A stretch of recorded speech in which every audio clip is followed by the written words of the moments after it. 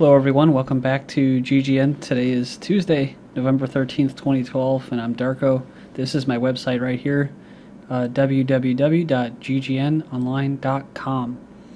And I just posted a poll here. I don't keep up on it as much as I should, but the new one is, what issue is important to you right now? And I did this kind of like just as a joke almost. Surprised to see the results. The first one is the economy, the second is politics, the third is spirituality, and the fourth is general Petraeus' affair and the Libyan cover-up. So far, 37% are saying the economy, followed by 25% saying politics, 37% saying spirituality, and 62% saying general Petraeus' affair and the Libyan cover-up. So this says a lot, I think. Alright, the headlines and links will be posted in YouTube's video description on YouTube, ddarko2012 and ddarko2013 on my YouTube channels. If you'd like to help, you can donate via PayPal there. Thank you. Okay, back to what we were just talking about. Golan Heights, Israel, Syria. They're escalating it now with Syria. The British are basically going to have boots on the ground, possibly. No-fly zones imposed by France, U.S., and the UK. They're training the terrorists to be assassins. You have Qatar, basically recognizing this new opposition government, and they're the main ones that are funding them as well, to impose this new Islamic state, a theocracy basically. And you have Israel's elections coming up. I believe it's in December. And the Zionists, right-wing Zionists, want to, they want to get things cooking here. So they're doing it, and they're doing a good job. And we've had mortar rounds from Syria accidentally hit, probably from the rebels. Also tanks, and then Israel retaliating and firing on the Syrian mortar batteries. So this is where we left off. Western propagandists attempt to trigger catastrophic Turkish-Syrian war. So this is a month ago. But this is the main thing right here. And this is a Brookings Institute document, a policy think tank. This is what they drew up. Saving Syria, assessing options for regime change. So when you see it in the news about a humanitarian crisis and Assad is killing his own people, just know that this thing was written in March 2012. And that it makes no secret that the humanitarian responsibility to protect, or rights to protect, R2P, is but a pretext for long-planned regime change. And some of you probably remember this, but I have to go over it because it's important. Brookings Institute continues by describing how Turkey's aligning of vast amounts of weapons and troops along its border in coordination with Israeli efforts in the south of Syria could help affect violent regime change in Syria. In addition, this is from it, Israel's intelligence services have a strong knowledge of Syria, as well as assets within the Syrian government that could be used to subvert the government's power base and press for Assad's removal. Israel could posture forces on or near Golan Heights, and in doing so, might divert regime forces from suppressing the opposition, which is on the east, right? And that's what we were talking about. Fierce fighting on Turkish-Syrian border risk igniting broader conflict from November 13th, 2012. This posture may conjure fears in the Assad regime of a multi-front war, particularly if Turkey is willing to do the same on its border, and if the Syrian opposition is being fed a steady diet of arms and training, which they are. Like I said, they've been caught on video on that. Such a mobilization could perhaps persuade Syria's military leadership to oust Assad in order to preserve itself. And they're trying to, of course, bribe these leaders as well and have them defect. The rebels are trying to recruit other terrorist mercenaries as well. Advocates argue that this additional pressure could tip the balance against Assad inside Syria if other forces were aligned properly. It says clearly a buffer zone is the next step for Western designs aimed at exacting regime change in Syria, and would be a move that the Syrian government would, of course, not readily agree to. And it's interesting because it was Turkey that was pushing for the, quote, buffer zone, no-fly zone, and then they backed off just recently. And then we just covered today, it says that it should be noted that this is not this policy of seeking a buffer zone is not a Turkish policy that was planned and promoted by corporate financier interests emanating from the United States, the United Kingdom, and France. So pretty interesting, and being parroted by unpopular elements within Turkish politics. Erdogan, of course, you have people actually on a hunger strike dying right now, and yet Turkey just continues forward, trying to do whatever it can to become an EU partner. So it goes on, it says that you can see similar scenarios, what's going on, developing with Turkish Prime Minister Erdogan now playing the role as the early 80s Saddam Hussein, who received substantial support both politically and militarily from the US, Britain, and France, but ended in both destruction of Iraq and Saddam's eventual downfall. So as fierce fighting on the Turkish-Syrian border risk igniting a broader conflict, NATO claims they're ready to defend Turkey against Syria. That's so funny, right? NATO chief repeatedly makes the same promise even as U.S. rejects direct military action. NATO's Secretary General issued another statement on Monday about defending and protecting Turkey, a member state, against Syria if indeed a war were to break out. Turkey can rely on NATO solidarity. We have more places or plans in place to defend and protect Turkey, our ally, if needed, Rasmussen told reporters. But this is largely an empty statement. The same statement was issued in early October following skirmishes and shelling along the Turkey-Syria border. If it were indeed to break out, it's true NATO would mobilize in defense of Turkey, as the charter obligates, but Western powers are desperately trying to avoid such an escalation. I was wondering why the UK all of a sudden after the elections was ramping it up, heading this up. Usually it was France, and now it's the UK. UK's Cameron. It says Turkey may or may not want an escalation in the standoff with Syria, but there will be no NATO war without U.S. backing.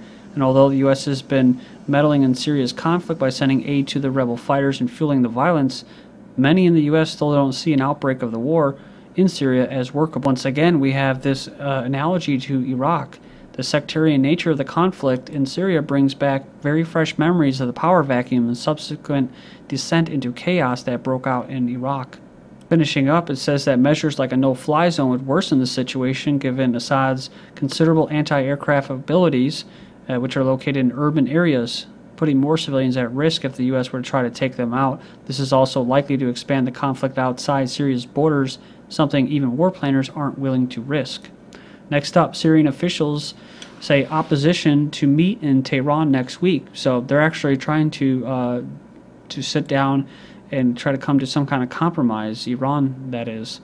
Says Iran's deputy foreign minister for Arab and African affairs says Tehran is to host a meeting between Syrian government and opposition groups next week. But like I said, they don't want that. They want to keep it going. Remember this article from May 28, 2012. U.S. Brookings wants to bleed Syria to death.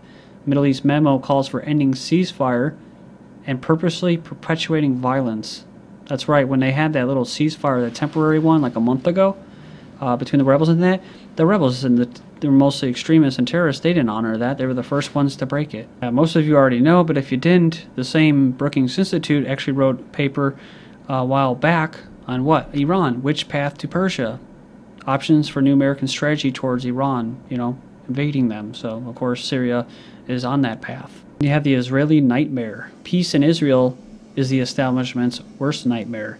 Israel is an excuse, a mandate, a perpetual casus belli, or a case for war, and both an ideological as well as literal beachhead in the Middle East, created and propped up by the West, in particular the U.S. and the United Kingdom. It has served as a medium through which Western foreign policy flows in and out of the Arab and, to a greater extent, the Muslim world. It is through a carefully cultivated strategy of tension that this perpetual case for war is maintained, without the constant perceived fear of Israel's demise and the moral imperative to prevent it. Real or imagined, it would be difficult to justify Western involvement in nations that otherwise pose no perceivable threat to America or Europe. A class of civilizations is likewise being created within the West itself to augment this paradigm, but it is yet to come of age and still depends heavily on Israeli-Arab tensions to sustain itself. It says Israel does not bulldoze homes because it thinks it will eventually eliminate its enemies by doing so. To maintain a perpetual strategy of tension to justify the perpetual meddling by neo-colonialists in the Middle East, Israel bulldozes homes specifically to create more enemies, To think otherwise would be to falsely assume Israel's current leadership is actually invested in the self-preservation of the nation-state when they are not. The best and most recent example of this was using regional hatred towards Israel to implement the opening phases of the U.S.-engineered Arab Spring. It goes on and it says that, in reality, the protests in Egypt's streets were planned years in advance, beginning as early as 2008 in New York City by confabs organized by the U.S. State Department. In essence, the West and Israel played people's emotional persuasions like a fiddle and executed one of the most profound geopolitical reorderings in recent history. The same ploy was used against Libyan leader Gaddafi, who was accused of being Jewish, hiring Israeli mercenaries and using Israeli weapons. This inflicted with him the touch of death incurred by this strategy of tension, which they say they used the same tactics against Syria with Haaretz. An Israeli op-ed titled "Israel's favorite Arab dictator of all is Assad." Then we have Gaza factions call for a permanent armistice with Israel, but Israeli officials push for war, as opposition criticizes the timing right before the elections, like I was saying.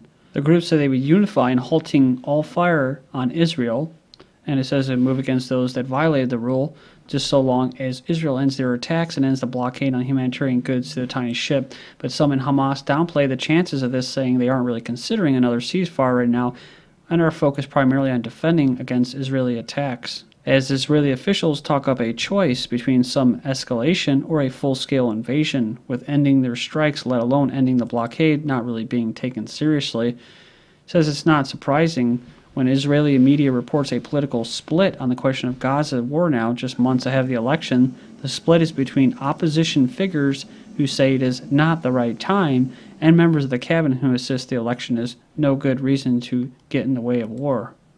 Either way, they're going to do it, right? Reality is that Gaza poses no real threat to Israel. Even before getting the U.S. to pump money into their Iron Dome system, the rockets rarely hit anything, and if they did, the glorified fireworks in the Gaza arsenal usually did minor damage to someone's roof at worst. It says Israel denies ceasefire and threatens to invade Gaza again. Netanyahu prepares international public opinion for another invasion. Israeli artillery continued to attack the Gaza Strip over the weekend, killing at least 5 Palestinians, while several groups fired scores of rockets at Israel. You have Perez of Israel to the Jerusalem Post. Idiotic rockets warrant response. The president blasts Gazan terrorism, saying Israel must respond swiftly and strongly to them. So that was the president. Netanyahu to brief 50 foreign ambassadors on possible Gaza operation. The Israeli prime minister is set to meet with 50 foreign ambassadors to brief them on recent violence in the Gaza Strip and rally international support for a possible ground operation in the coastal. So here we go, right? He wants to make sure that the international community will understand the reasons if Israel is forced to act. They have no other choice. They must kill. So besides the 5 Palestinians that were killed in this Israeli attack, the Israeli Defense Forces gunfire kills a Palestinian boy in Gaza clash. The medics say the boy, age 12, was hit by machine gun fire either from Israeli helicopters or tanks that took part in the incident. 29 kids hospitalized as Israel raids school with tear gas. A total of 29 children had been rushed to a hospital in Israel's southern Negev desert after Israeli police raided a school with tear gas and bullets. The forces from the Interior Ministry, accompanied by police, entered the village to distribute demolition orders for homes, which led to the clashes and stone throwing. Came across this today, a clean break, a new strategy for securing the realm.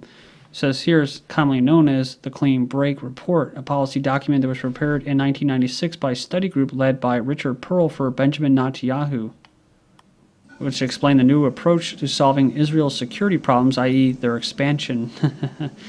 With an emphasis on Western values. It has since been criticized for advocating an aggressive new policy, including the removal of Saddam Hussein from power in Iraq. So it says it provides the nation room to engage every possible energy on rebuilding Zionism.